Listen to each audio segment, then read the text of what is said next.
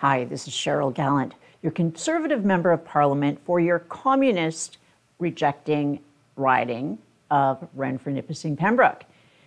This week, the Minister for Laurentian Elite Heritage announced he was rejecting several amendments to C11, the Online Streaming Censorship Act, which passed the Senate. The first amendment he rejected was designed to ensure user-generated content was excluded from regulation. The Second Amendment required age verification for websites with sexually explicit material. The Third Amendment, the Liberals rejected, which would have banned the CBC from using sponsored content. Sponsored content is advertising designed to look like news. By rejecting the First Amendment and including user-generated content, the Liberals have made it absolutely clear their goal is to control what you can say, see, and hear online. There is no other explanation. Even the minister can't explain it other than to claim it creates a loophole. But that was the point of the amendment, to exclude user-generated content. That's content created by Canadians using social media services. They include podcasts, YouTube videos, even TikTok videos. The Senate amendment was designed to create a loophole which would allow user-generated content to pass through the regulatory wall. Ever since the minister introduced this bill, he's repeatedly demonstrated he doesn't understand his own bill. The thing is, he doesn't need to understand it. That's not the job Trudeau gave him. Trudeau's instructions were to follow the bidding of the powerful CanCon lobby. It was Pierre Trudeau who first changed the Broadcast Act to expand the law from regulating public airwaves to regulating content. Papa Trudeau's mandated Canadian broadcasters had to produce content owned by Canadians. This cultural mandate created a group of television, film, and music companies who lived off subsidies. Making movies and TV shows people want to watch is hard. This Canadian content, or CanCom for short, got to skip the hard work and took the handout. After 50 years of living off the subsidies, they've become dependent on handouts. And the powerful CanCon lobby said they oppose the amendment, so the minister said he opposes the amendment. The CanCon lobby doesn't want competition from independent digital creators. It doesn't matter if this is a fundamental violation of Canadians' charter rights. The powerful CanCon lobbyists want to keep lining their pockets with your money. C11 has always been about corporate welfare for the telecom companies and subsidies for the groups privileged by the Laurentian elite. That's why the Liberals are rejecting the First Amendment. The Second Amendment the Liberals are rejecting would require websites and streaming services with sexually explicit material to have an age verification system. Now, the last time I mentioned sex, children, and the Liberal Party, the legacy media ran headlines accusing me of being a racist. I'm not going to speculate why the Trudeau Liberals would reject an amendment designed to prevent children from being exposed to pornography. I think you and I both know why.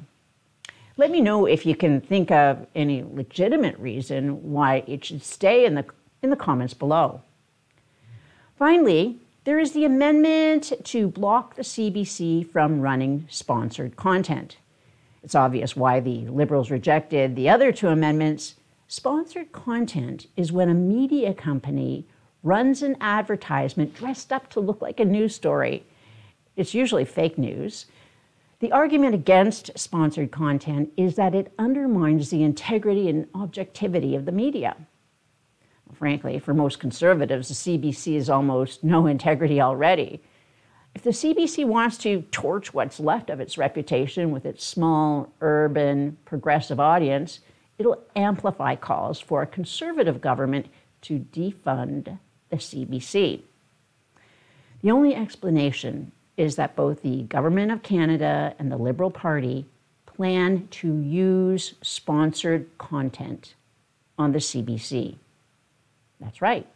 Your tax dollars will be used to purchase fake news ads on the taxpayer-funded CBC.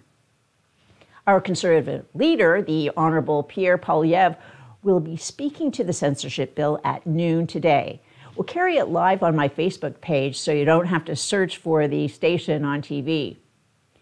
Speaking of Liberals and fake news, we knew the Liberals were faking it when they pulled the amendments banning hunting rifles from Bill C-21.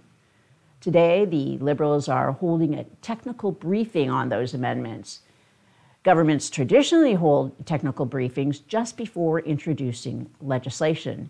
In these meetings, members of Parliament, the media, and stakeholders are given access to policy experts who wrote the legislation.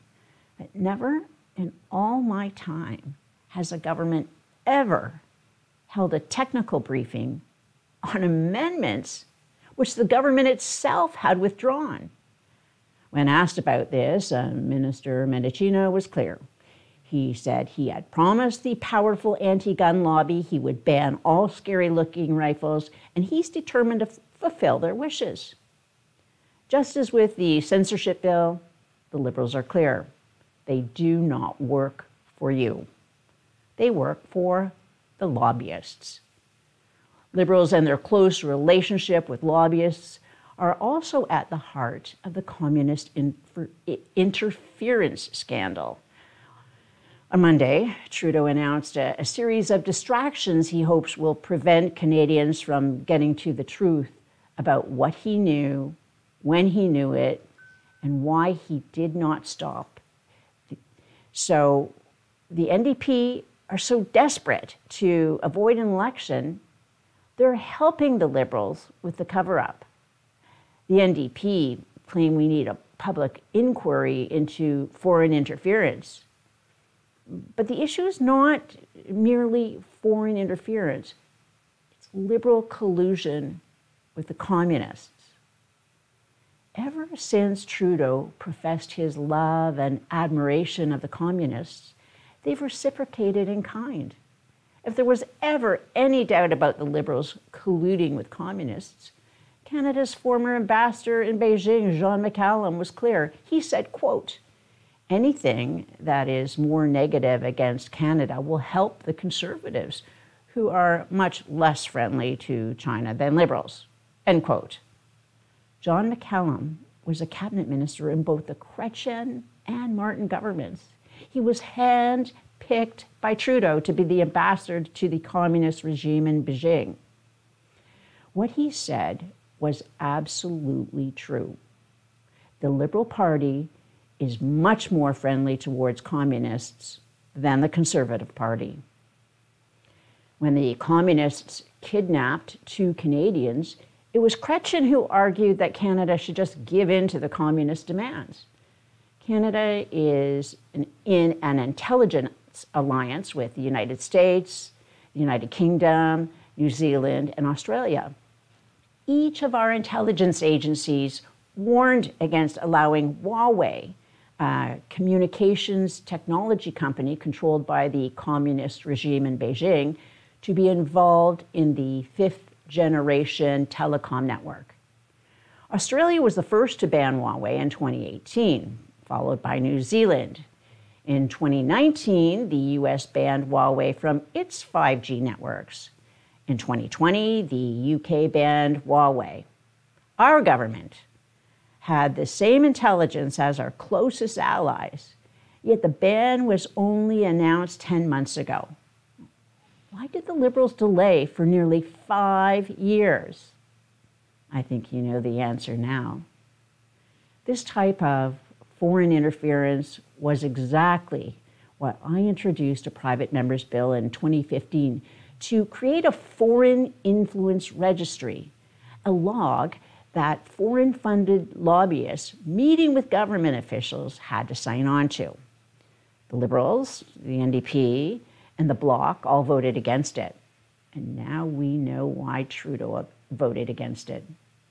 The Liberals are afraid of the full truth coming out. Live from Ottawa, this is Cheryl Gallant.